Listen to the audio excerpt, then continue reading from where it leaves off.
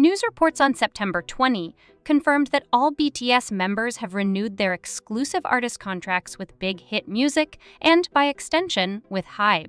The group's leader RM even posted the partial contract document on his Instagram, assuring fans that the 7 members are here to stay together. Since the contract renewal wasn't expected for another few years, it happening this much in advance was a pleasant surprise for ARMYs.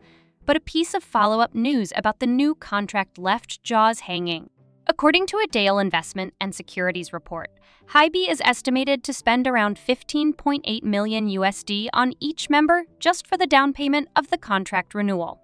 This is reportedly only a part of the total deposit amount that BTS members will receive for signing the contract. Interestingly, the last time BTS renewed their contracts with BIGHIT Music in 2018, the total contract deposit amount per member was $5.25 million.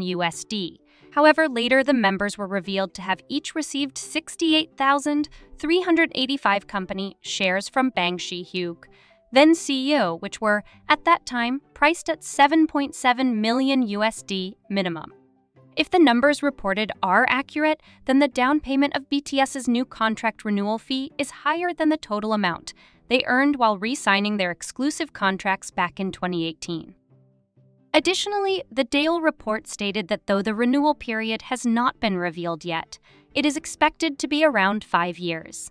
It is being stipulated that BTS can be active again after the second half of 2025.